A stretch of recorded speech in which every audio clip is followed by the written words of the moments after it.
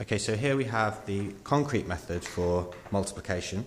We've got 174 times 3, so we've got 174 laid out in the hundreds, tens and ones 3 times. If we look at start with the ones column again, we've got 3 groups of 4, which makes 12.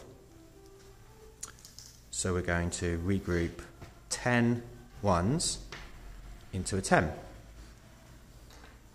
And that leaves us with 2 ones.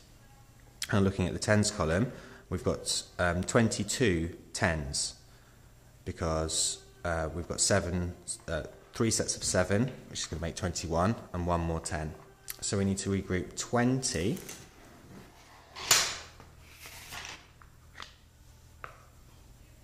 of the tens into hundreds. We're going to put 2 extra hundreds into the hundreds column, and we've got 2 tens in the tens column.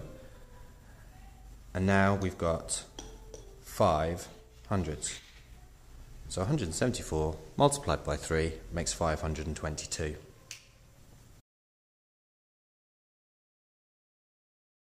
Here we have 174 times by 3 laid out in the pictorial and the abstract. And once again, like all of the other calculations, it's really important that children see how the pictorial links to the abstract, because the aim is to move them onto the abstract as soon as they're ready. So looking at the ones column, we've got 4 sets of 3, which is 12. So we're regrouping 10 ones into the tens column. When we look at the abstract, 4 times 3 is 12.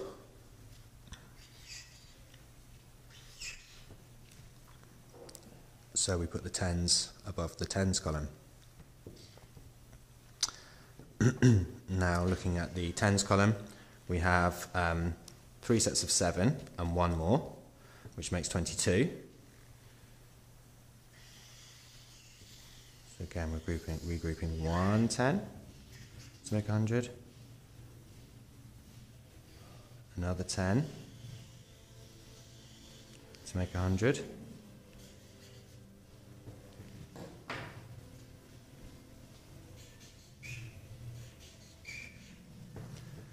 and then on the there's 2 tens left over. On the pictorial, 7 times 3 is 21, plus 1 more 10 makes 22. We'll do the 5, not forgetting to regroup the 2 hundreds on the abstract. 3 times 1 is 3, plus 2 makes 5. So once again we have the answer 522.